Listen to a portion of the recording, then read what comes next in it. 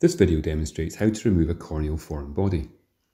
You will need local anaesthetic, clean fluid such as saline, a cup, cotton bud and a needle. Explain what you're going to do and gain consent. Wash your hands and don PPE. If using a slit lamp, make sure the patient is seated comfortably with their eyes at the correct level and their forehead against the bar.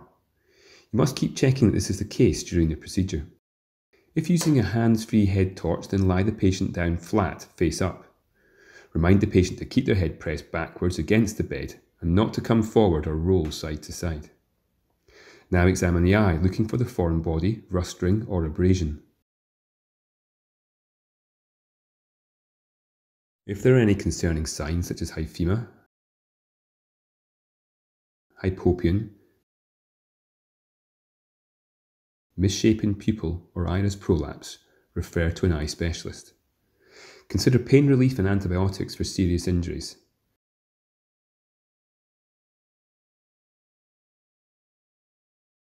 If it looks like there is a penetrating injury, then place an eye shield.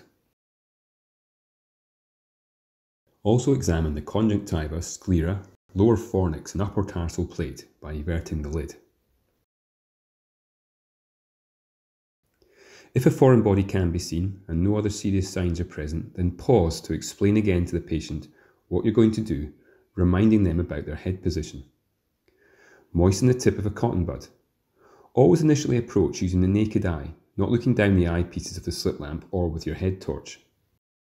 Once close, look down the eyepieces for a magnified view and slowly and cautiously move the cotton bud toward the foreign body.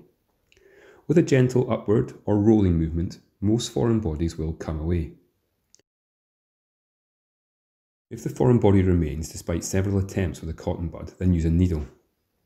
If you're not confident with a needle, feel the patient's cooperation will make the procedure unsafe, think the foreign body is too deep, or there are signs of serious injury, then refer to a specialist. When using a needle, approach the patient from the side and slightly behind the eye, keeping parallel to the surface of the cornea. Do not approach with the needle pointing towards the cornea. Get the needle in position with your naked eye, not looking down the eyepieces or the slit lamp or with your head torch. Once close, look down the eyepieces for a magnified view and slowly and cautiously move closer. Carefully dislodge the foreign body and any rustring if possible.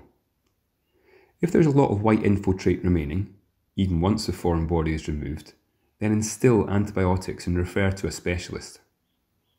Often rust can be hard to remove. Sometimes it's safer to leave it.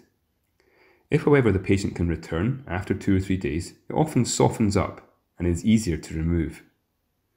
Use a needle to catch the edge of the rustring and dislodge from the cornea.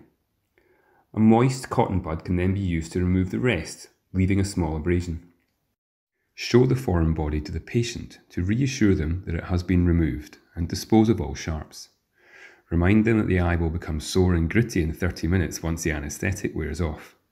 Finish by asking the patient to return if the pain, redness or discharge increases or vision worsens over the next few days.